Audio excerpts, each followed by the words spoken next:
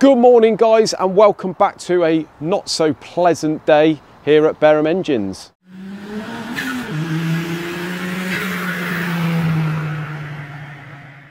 So guys, we have got another couple of techie videos today to put in our video. Not so much whinging today, only that we have got a Peugeot in, I think it's a 207, running the N12 BMW engine, which is in the minis, I believe. I'm sure a few of you in the comments will correct me if that is not the correct engine code, but I think that's what it is. It's the one with the Valvetronic system, with the dodgy springs at the back there. And the reason for today's thumbnail and title is to really say that, yeah, this is exactly what happens when a customer tears the top of the engine to bits without really thinking about it and doesn't have the correct tools. So the car is into us today for us to rectify that and get those springs in position. Let's head over to the workshop and we'll show you exactly how we do that.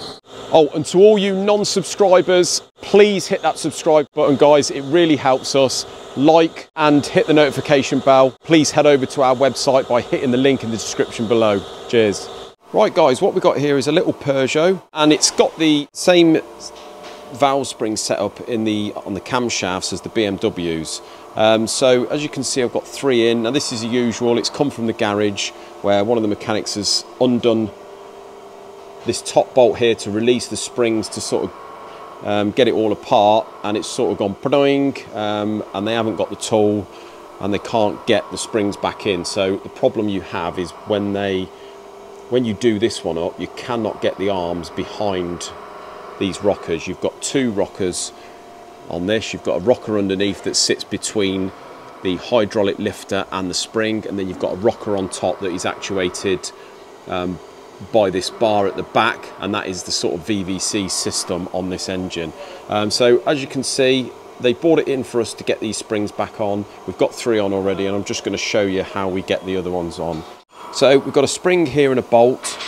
This is the special tool. Now the idea of this tool predominantly is to close that spring up so we can get the bolt in the top, the clamping bolt for the spring onto that top platform when the spring levers are behind the rockers. Now the idea of the spring is to pull that rocker there between the cam and the bottom rocker into the camshaft and hold it in position.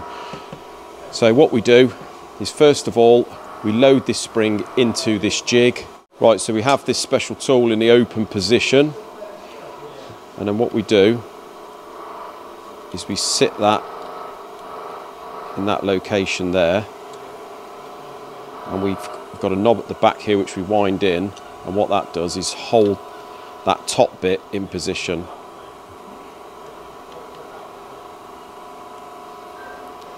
So once that's clamped up, we then pull these prongs over on the tool there, and we shut it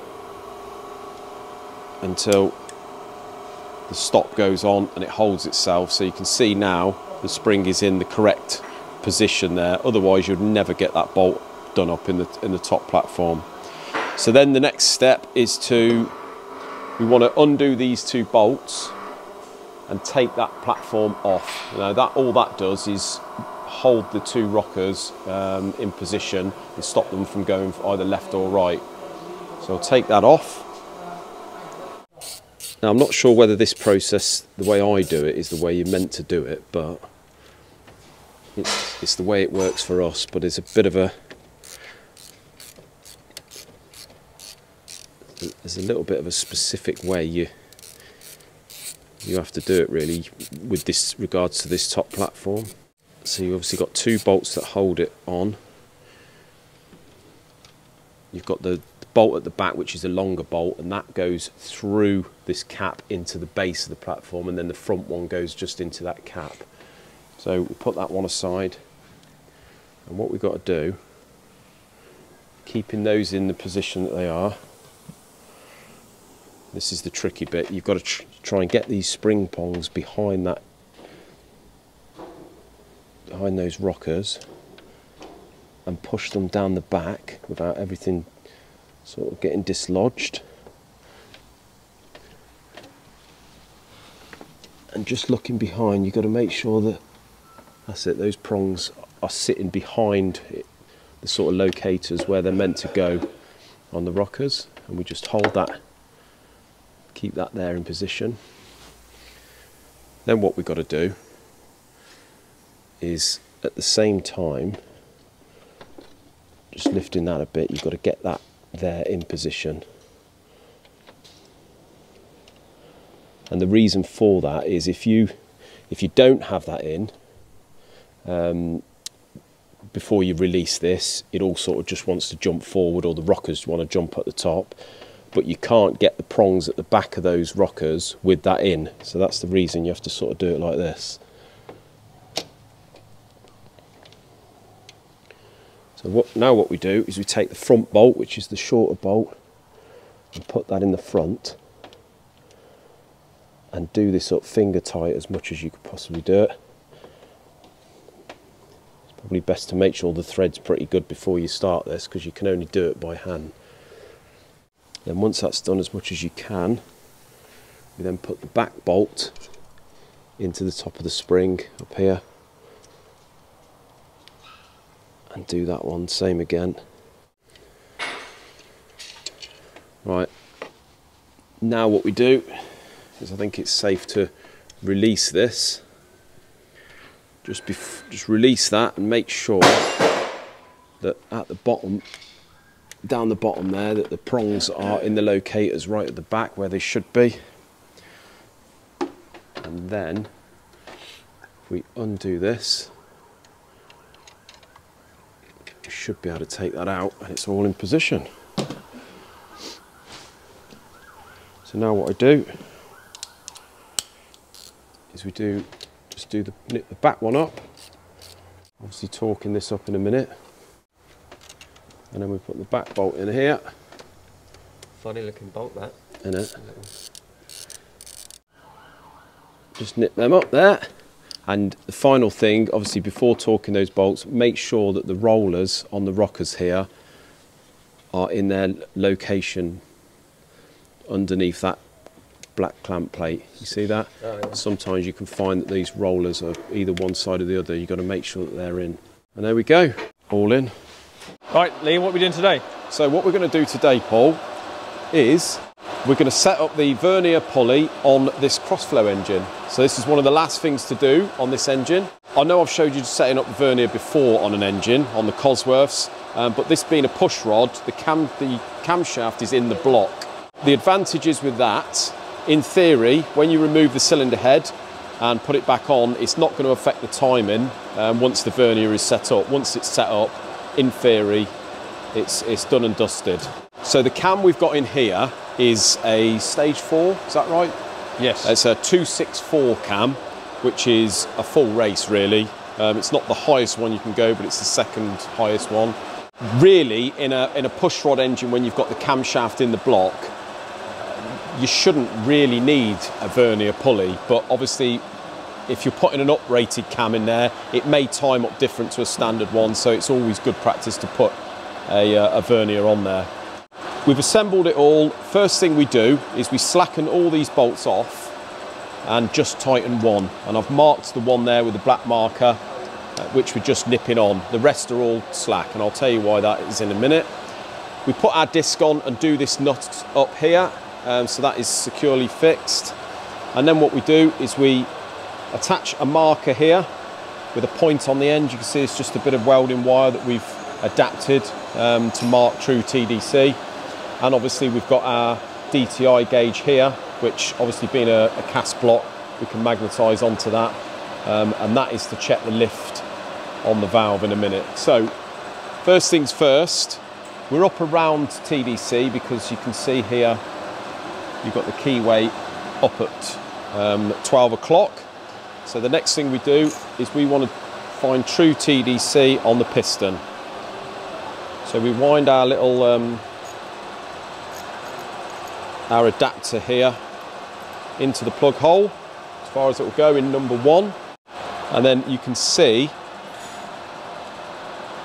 as we push that down, that is now touching the piston, so we just nip that in there.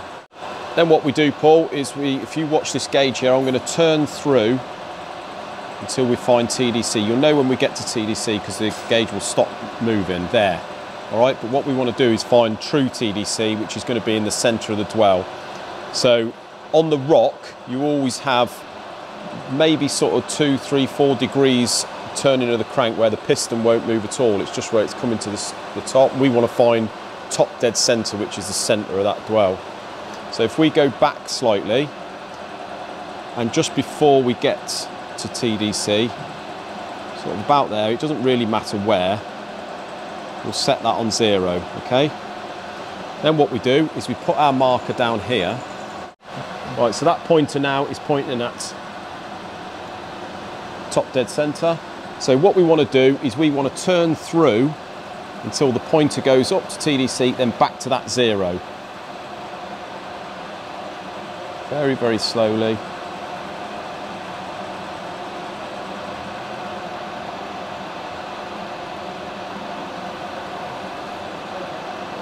So there we go, and the stationary point, that's back to 0. Then we look down at our marker and see how much it's moved. And you can see there it's moved 8 degrees. So we want to half that and put this pointer to 4 degrees. And that there is true top dead center. So if we just go back and then go forward, that is the center of the dwell point on the crankshaft, and that is top dead center trued up, all right? So we can now take our DTI out of the plug number 1.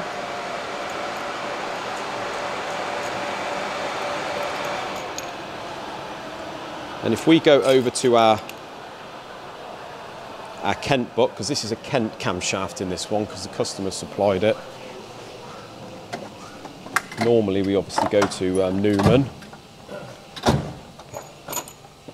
So we're on a 264, aren't we? So we're a 264, which is a clubman's full race, and you've got all the data here. Now the bit of data we're looking for is the angle of the crankshaft to which you'll have full lift on the inlet valve, okay? So what we want to be doing is putting a DTI on that valve, or on the spring or retainer, and you want to be finding the centre of the dwell, the same as what we just did on the crankshaft. And this angle here is it's 103 degrees. So when you turn the crank 103 degrees, you should have full lift on that valve, right? So what I normally do is, if we turn this to not quite 103, if we go to say 80, again it doesn't really matter, and you can see it's coming to the full compression of the inlet valve here. What we do, put the DTI gauge on the top of that retainer. It is a little bit easier on the side valves because obviously it's a straight up valve head anyway, and you're not trying to sort of do it at an angle and underneath the camshaft. It's more difficult trying to do it on an overhead cam because you've got the cam in the way of the bucket. Right, so what we do is, if we, same as what we did on the crank, if we 0 this gauge, okay, now we want to continue to turn that crank until we go up and then back to the 0, okay? So we're going up and then back round to the 0. All right, now what we do is, bearing in mind we're on 80, we want to count how much it's moved. It's gone to 170, so 10, 20, 30, 40, 50, 60, 70, 80, 90. Half 90 is 45, so we want to go back to 125 degrees, that is at the minute. So we want to go to 103, so we are 22 degrees out. Ooh. That's quite a lot. It is. So what I'll do is I'll just slacken off our bolt that we've done up on the pulley. We want to go from 170, if we go back to 150-ish, 152, that's 20 odd degrees. Just do that one up again, nip it up. Then what we're going to do, we're going to go all the way round and again. This time we're going to go to 80 again on the crankshaft. We're going to 0 that gauge. Okay, now we want to go through again until it goes back to 0.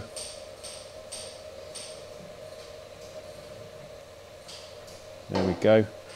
So now we are at 130, about 128. So 90, 1, 2, 3, 4. So that's 48. So if we go half of 48 is 24. So if we go back 24, we're going to be 124, 104. So we're almost there. So what I'll do, we're 1 degree out. So if we just undo that and go back 1 degree, nip that one up, and we'll go through again 2 turns.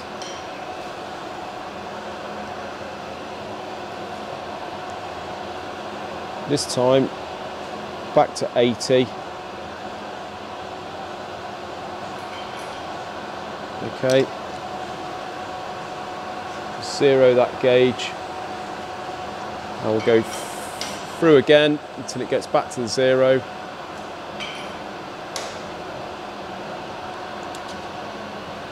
This time we are 46, yeah, 46.